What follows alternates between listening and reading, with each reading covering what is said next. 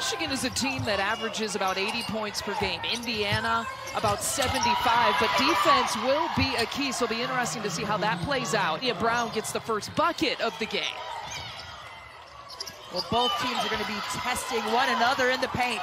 Both teams, both buckets in the painted area. Brown and Hillman, the leading scorers for Michigan, with the Wolverines' first points. And feeding it, Naz had to go up to get that one and lace it up and in. Up the line there, and Kenray Johnson settled for that outside shot. But again, you've got to check off on the inside. A second chance opportunity once again for Michigan.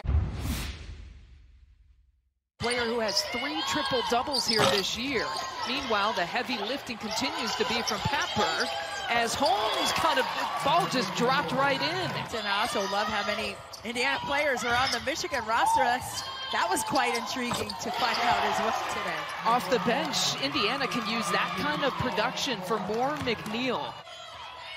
Lisa Naz Hillman leaving the foul line after making both of her free throws. Terry Morin says, hey, we cannot have Naz Hillman at the line.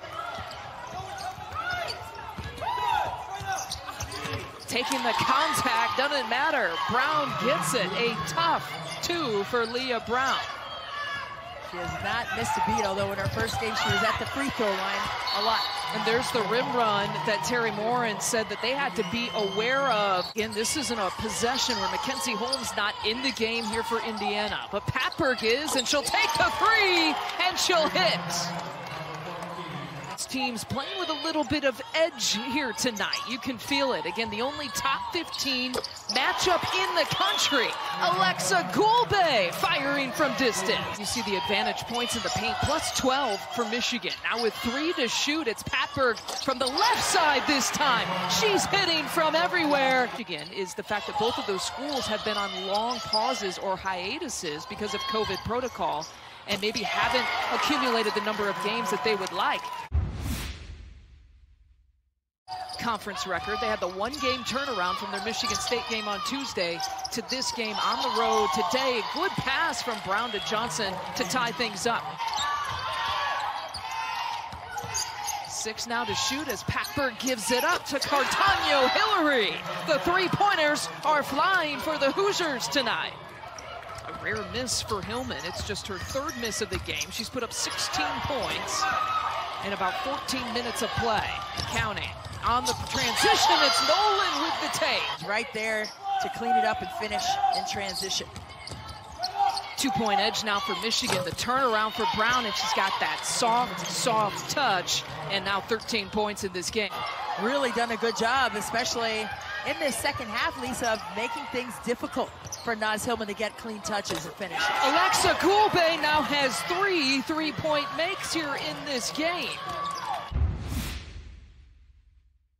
A lot of that, Mackenzie Holmes has had another slow night. Holmes just 6 points here. Meanwhile, Grace Berger has found a little bit of her shooting stroke.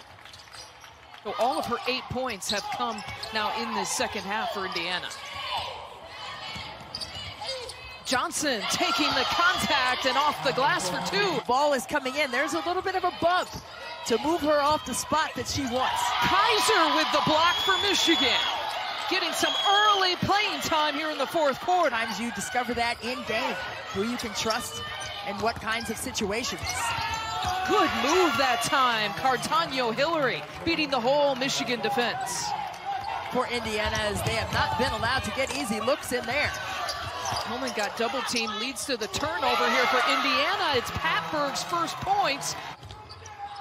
Yes, she only averages about 6 minutes a game, and she has really logged quality minutes in this one on the interior. Goulbe goes up to get it. It gets the undersized Nolan for 2. Like that all game. From the jump, it's been like that. Again, they feed Hillman, challenging against Holmes, and she has 21 now for the game. How much meat did we leave on the bone on the free throw line? Michigan as a team has missed 5, and there's a strong take from the Indiana leader, Ali Patberg. They missed their last 4 buckets. They get it into the hands of Hillman, who coughs it up. The tight, tough defense by the Indiana Hoosiers forcing the turnover.